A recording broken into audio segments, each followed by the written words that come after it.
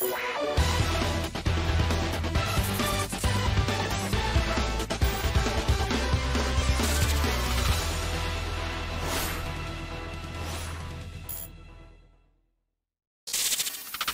everyone, how are you doing? This is MD Tech here with another quick tutorial.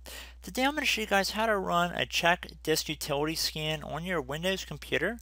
So this is a very useful utility if you're experiencing different boot errors. And in addition to that, if you're looking to scan for different bad sectors, lost clusters, or directory errors, this tutorial will be for you. So there are a couple of different ways to open up the Chkdsk utility, and I'm going to go through what I think is one of the more easier ways, in my opinion, for people to understand, and there's less room for mistake. So we're going to jump right into it, and we're going to start by going to our start menu, and you want to open it up, and you want to type in this PC. It should be listed as a desktop app. You want to left click on it once to open it up. So now for our devices and drivers, you want to find whichever disk is experiencing the problems. And most people, the local disk will be the C drive. If you have an external drive that you want to run this integrity scan for as well, you can scan it as well, doing the same steps we're about to go through. And all you have to do is just right click on whatever drive you want to run this scan for. Left click on this properties button at the bottom of this context menu. And now you want to select tools. So this Tools tab right next to General. Underneath Error Checking, this option will check the drive for file system errors. Left click on this check button right here. It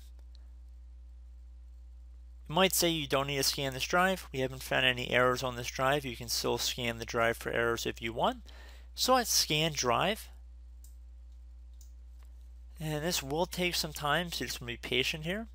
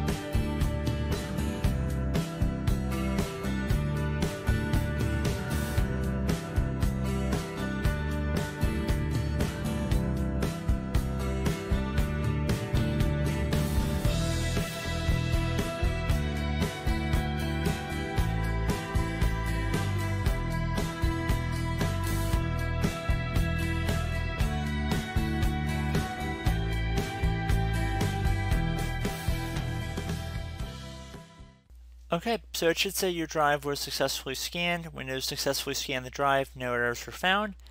Click on the Show Details button right here. It'll open up the event viewer, so if you wanted to check additional details, you're welcome to go through there as well.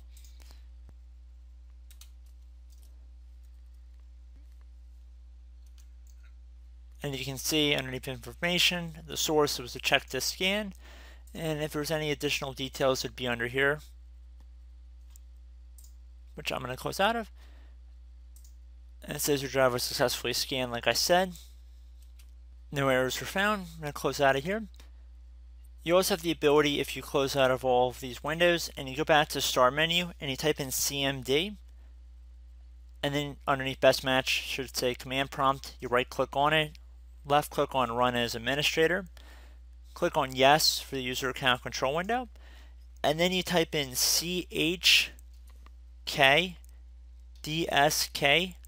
space / and then, like I said, for your local drive, let's say whatever drive you're experiencing these errors with, let's say it's the C drive, so I'm going to type in an uppercase C, then I'm going to type in a colon, and now I'm going to do a space /F.